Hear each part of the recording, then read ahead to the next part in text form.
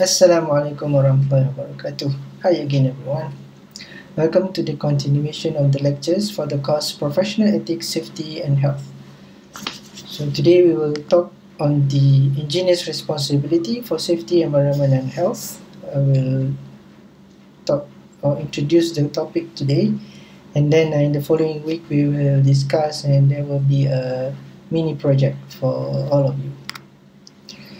Okay, getting back to the previous lecture, I've mentioned the commitment, the competence for a chartered engineer. So if you recall, there are 5 competencies that must be demonstrated by a chartered engineer. The 5th one is stated here, okay, where the chartered engineer must be committed to professional standards, obligation to society and profession and the environment, and this has been detailed out in the UK spec as follows. So you will see here, the engineer has to manage and apply safe systems of work. So you can see here, health, safety and welfare are stated in 2 or 3 points here. And also the engineer has to develop and implement appropriate hazard identification and risk management systems. So these are very important. So today we will cover this little bit of this topic. Before we move on, we must know that the department responsible for safety is this department, which is the Jabatan Keselamatan dan Kesihatan Pekerjaan, the Department of Occupational Safety and Health. So this department is under the Ministry of Human Resources and is responsible for ensuring the safety, health and welfare of people at work, as well as protecting other people from the safety and health hazards arising from the activities sectors. And the activities sectors are like shown in the pictures. Almost all sectors are involved. This includes manufacturing, mining, construction, agriculture, sanitary and many others. So as the government agency, the department is responsible for the administration and enforcement of legislations related to occupational safety and health of the country, with a vision of becoming an organization which leads the nation in creating a safe and healthy work culture that contributes towards enhancing the quality of working life. So these are the safety legislations in Malaysia. It consists of acts, regulations, orders, code of practices, guidelines. So the acts, regulations, orders, guidelines are listed down in the OSH website, so you can refer to this later on, okay, for the details. But just remember that the act that is relevant is Act 514 for the occupational safety and health. Okay, the act is the broad legal principles, whereas the rest, the regulation, order, code of practice and guidelines are the more focused and are designed to set out the application of that particular act. So if you want to refer to this chart, you can see that's the hierarchy of the legislation. So you have the act, and then all the regulations and order, and after order you would have the guidelines and the code of practice. Okay. The scope of this Act 514 cover all economic activities and government except armed forces and seafarers, and the approach is as stated here. It involves employer, employee and government, and it also involves worker cooperation and participation. So the main objective is here to safeguard health and welfare of employees and those at the place of work, example visitors, contractors, etc. Safety is defined as the state of being safe and protected from danger or harm. That's the Oxford Dictionary definition. If you look at this slide, you can see 4 different pictures. These are actual pictures taken from 4 different labs in a particular university. But just to let you know that there are actually accidents. Okay, there are some accidents that has happened before in 2 out of 4 of these labs. So you might want to pause the video for a while to guess which 2 of the 4 labs that accidents did occur. The other two labs, there are you can see some potential accidents or hazard happening. But let me just show you. I will explain one, but the other three I will explain during the online class, where actually the accident that has happened before. So I will just explain this picture. Okay, here the accident never happened. There's no any incident that has happened, but this is a potential hazard. You can't see it clearly before, but you can see that the gas tank is not securely fastened. By law, it has to be securely fastened by this chain to the wall. Okay, so not to a table. So this is a potential hazard situation, which you need to be able to look up later on in your profession. Okay, an example of accidents that has actually happened. This was back in 2016. Okay, March 16, where an explosion occurred and a lab worker lost her arm, and because of a spark that ignited a gas tank. Okay, so you can see the losses, infrastructure damages and losses that has happened because of accident at the lab. So this is the kind of things that we want to avoid in our profession. So what are the possible contributing factors? They have listed down these 6 factors, okay, which are related to weak laboratory safety, no enforcement, lack of policy, and so on, poor standard operating procedures, and so on. So you want to avoid this kind of things before accidents happen. If you are interested, you may want to visit this very nice website. This website by the Laboratory Safety Institute. This is actually a non-profit educational institution providing safety courses and consulting for chemical laboratories worldwide.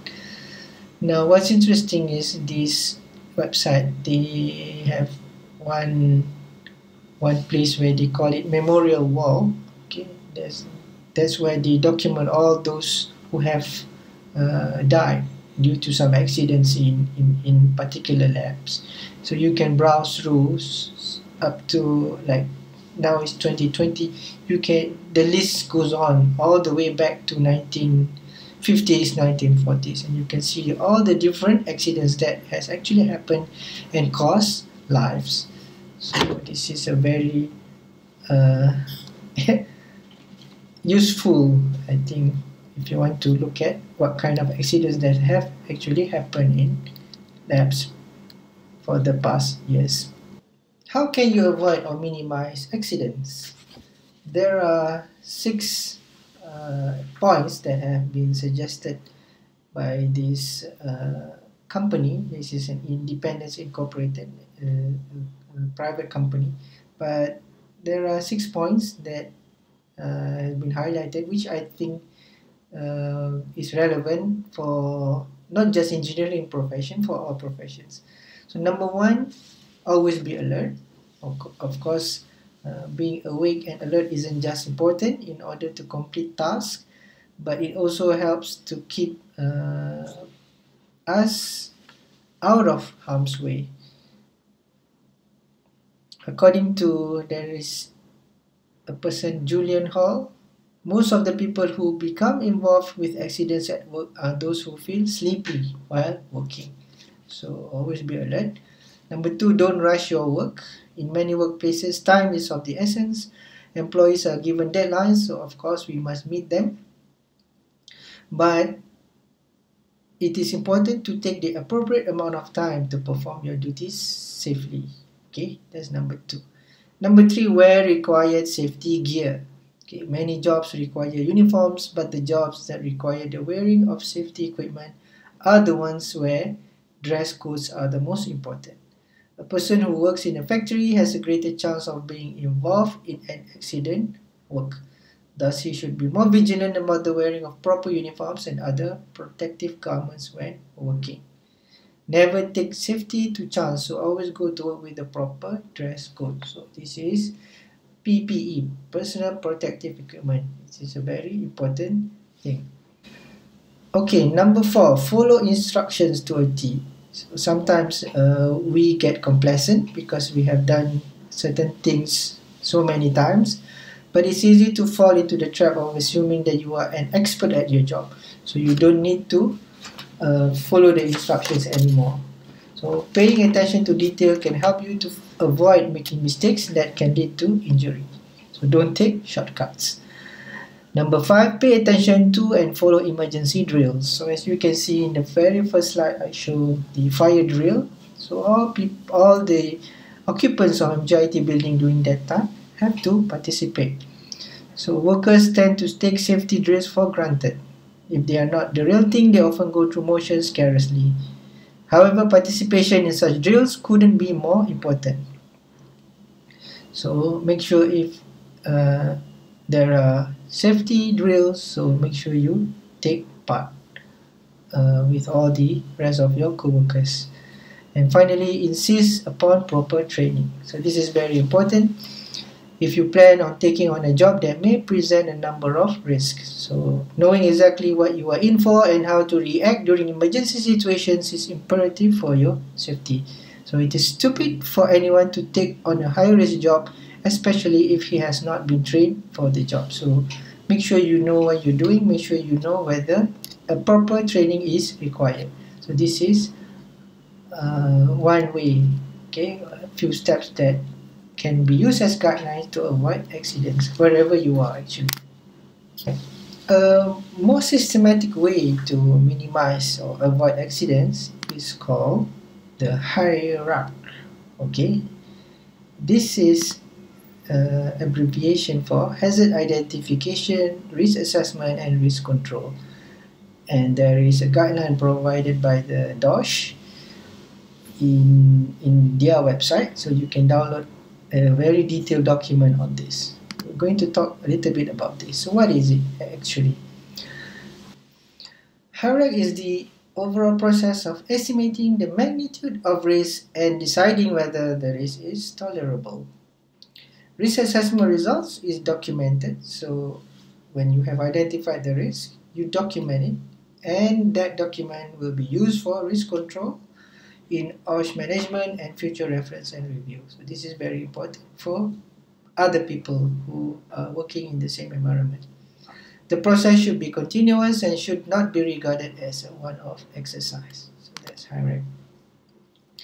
So what does HIRARC, the advantage of HIRARC includes, it gives organizations a more effective and systematic way of managing hazards. Okay, number 2, requirements of law. So for example, in the Act OSHA 994, in some of the regulations, CIMA and UCHH, it is a requirement of that particular regulations. And in other management system standards, for example, the ILO, OSH MS, UK Health and Safety Executive Guideline, and the ISO 45001, it is a requirement to conduct HIRARC. There's just a few examples of the management system standards that has made it obligatory to conduct HIRARC for organizations. Okay, the purpose of HIRARC is to identify all the factors that may cause harm to employees and others. Number 2, to consider what the chances are of that harm actually befalling anyone in the circumstances of a particular case and the possible severity that could come from it. And number 3, to enable employers to plan, introduce, and monitor preventive measures to ensure that the risks are adequately controlled at all times. So before we move on, let's look at some definitions related to this HIRARC. So remember, HIRARC means hazard identification. So what is meant by hazard? Number 1, so hazard is anything that can cause harm. Danger is the exposure to harm. And also risk, so we have hazard identification, risk assessment. So risk is the likelihood, i.e. the chance, the probability of harm being done. Number 4, severity. So severity is the outcome from an event such as severity of injury or health of people or damage to property or polluting the environment or any combination of those caused by the event. Risk can be estimated by calculation. Okay, so this is an estimation of risk. The equation is given here. Risk is equals to the severity times the likelihood of hazard. In some cases, they call it the probability of exposure of that particular hazard. So there are many causes of hazards: machinery, materials, man, medium, surrounding. So when we want to identify the hazard, there are 3 activities that we can do. Number 1 is inspection and observation at the workplace and review of documents and publications. Number 2, measurement of the atmosphere, monitoring the environment or medical surveillance of workers. Number 3, interviewing the workers. So we talk to the workers, we conduct analysis, and we brainstorm with the people involved. This way, these are 3 guidelines on how to identify the hazards. So what are the different types of hazards? It could be, the hazards can be physical, electrical, biological, chemical, social, physical, and you can look at the more detail of different classification of hazards in the appendix B of the HIRARC document. So how do we calculate the risk? So we're now talking about risk assessment. So risk assessment, as shown here, it's severity times the likelihood or probability of exposure to the particular hazard. So we can rank, okay, the hazard, the severity of the hazard, from the lowest one, negligible. This includes minor abrasion, bruises, cuts, first aid type injury, and then minor, serious, fatal, and catastrophic. And the highest one is catastrophic, which includes numerous fatalities, so means death, irrecoverable property damage, and productivity. So that's the highest severity. And also the likelihood can be ranked too, okay, from inconceivable, it means it's practically impossible to happen, to the most likely to happen. Okay, so we give the rating from 1 to 5, and we can form this risk matrix of the likelihood of happening of that particular hazard and the severity of it. And what we can do is we multiply likelihood and severity, and the resulting number, the bigger the number, means the worse, the more risk the hazard is. Okay, it's hard, means it's a much riskier hazard. Okay, so in practice we can color code it. So green means low hazard, and the red one is high risk hazard. Okay, yellow in between. So if we look at this table, if the hazard is categorized as high risk, then you have to do, these are the action. Okay, a high risk requires immediate action to control the hazard as detailed in the hierarchy of control. Actions taken must be documented on the risk assessment. If it's medium, then you have to conduct planned approach, but again it should be documented. If it's low, then you may not do anything, but still it needs to be recorded. So recording and documenting the risk is very important. And documentation can be done using this form as suggested by the DOSH. Okay, you can see in Appendix D from the document, this is how we document a particular hazard. So these are the details of the company, the location, and so on, who are the people involved. And then the hazard identification, so the kind of activity, loading the machine with wood, this is just an example. So hazard cutting blades, so what would be the effect? Cuts, first aid type injury. So the risk analysis, as we showed before, the probability of happening, okay, the likelihood, and the severity. So you have cuts, cutting blades, so severity is 1, but it's highly likely to happen. So if you multiply it, 4 times 1 is 4, so the risk is low. And then the other types of hazard are listed down here. So you can see there's 12, 12, 3, and this is the highest form of risk, which is repair and maintenance of the machine. So serious cuts from blade and getting caught in rotating parts if machine is accidentally started. So this is high priority, so we have to do some action on it. So finally, the risk control is the action that needs to be done mostly on the highest risk. Okay, so here we have item number 4, which has the highest risk. So we have to repair the delay start button, and who are the person in charge of it. Okay, so when to conduct HIRARC? So as mentioned before, HIRARC should be done continuously. Okay, so especially as listed down here, when establishing new organization, new work, and on an ongoing basis, when there are organizational changes. Review whenever there are changes, so there could be internal and external changes, so you could have modified something or introduced new materials, machines, or process, and it could be amendment of some laws, and maybe new technology has come in. So this HIRARC should be done continuously by the people who are working on the equipment in the particular environment, or by the management, who should conduct audit every now and then. Who can perform HIRARC? So these are the person or persons trained to identify hazard and risk assessment. Okay, consultation with and involvement of workers, involvement of supervisors. So basically number 2 means everyone who are involved, right?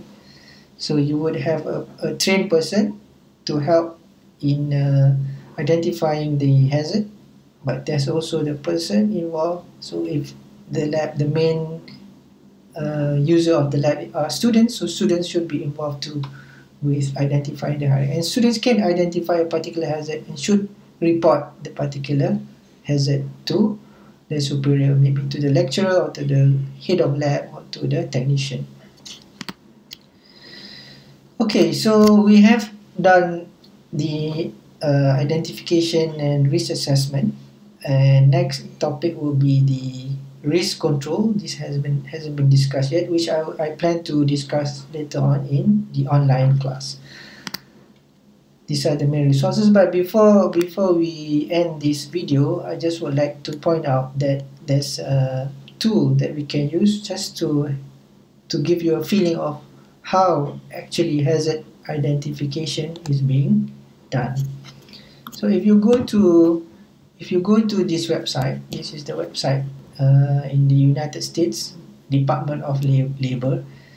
So they have provided this training tool which you can download. So there's a Windows version and the Mac version, and you can see how the hazard identification and even risk assessment is being used. Okay, so let's just have a look quickly.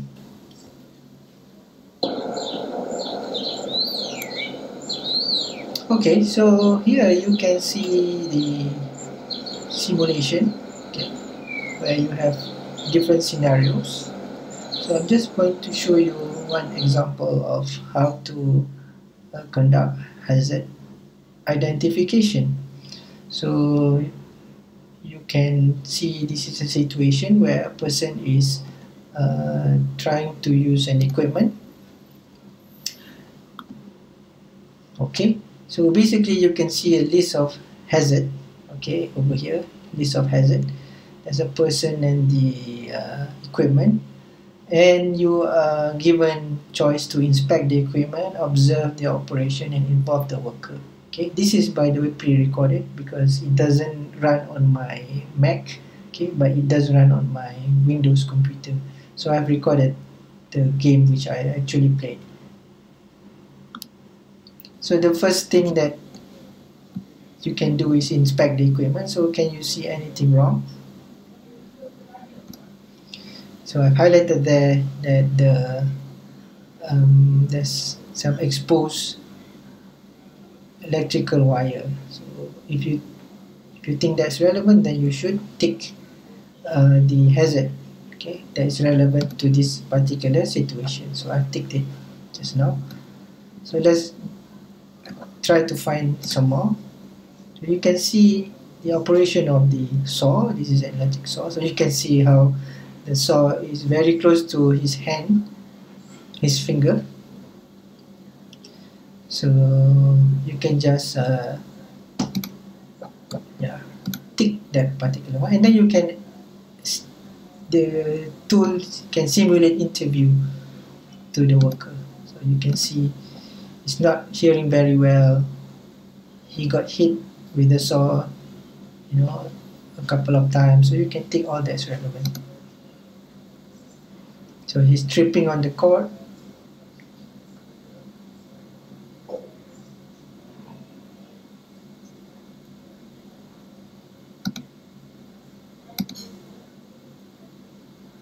Okay, electrical cord again.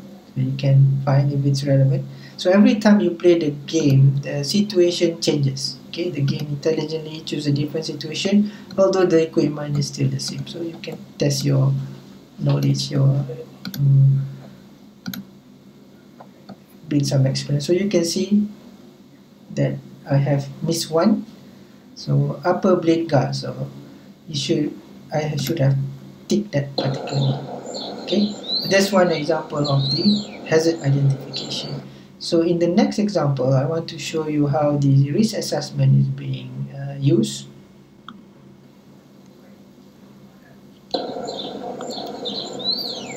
So let's look at the same game again, but in this case, you will see how the risk assessment tool is actually being used.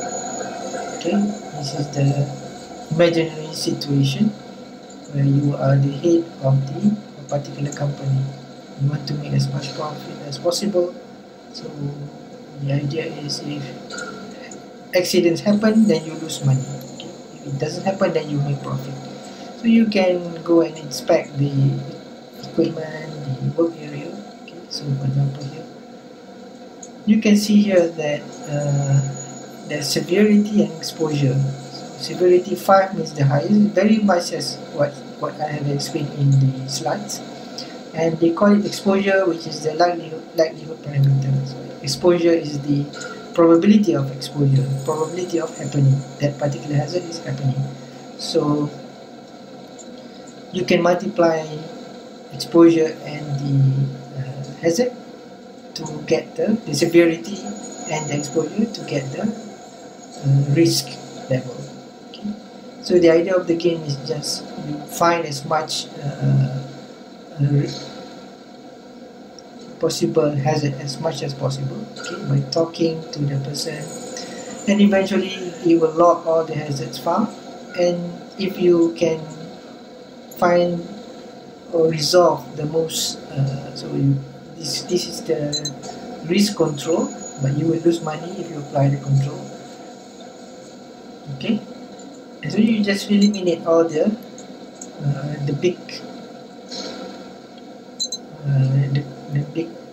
risk that has the highest value. So 5 times 3 is 15. So above 15, if you can eliminate all of them, normally you will avoid accidents from happening. So if you have to balance. So let me just pause. So basically, you have to balance the actions that you take and the fixing the hazards. So if you don't need to actually fix all the hazards, just fix the higher value ones, the riskier ones, and then eventually, as you play along, the workers will help you by reporting hazards. So these are all recorded, and as you play along, if you continuously remove the high probability hazards, the high severity of hazards, then eventually you will see you are making a lot of profits. Okay, this is a nice simulation game.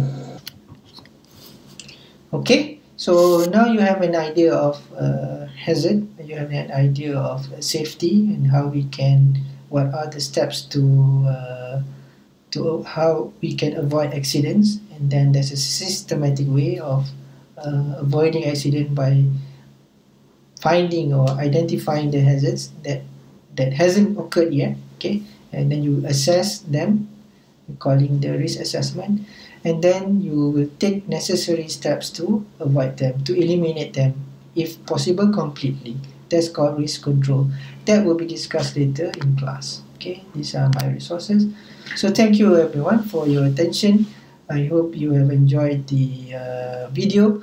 We will talk more on this in the online class on Monday next week. Okay, thanks. See you.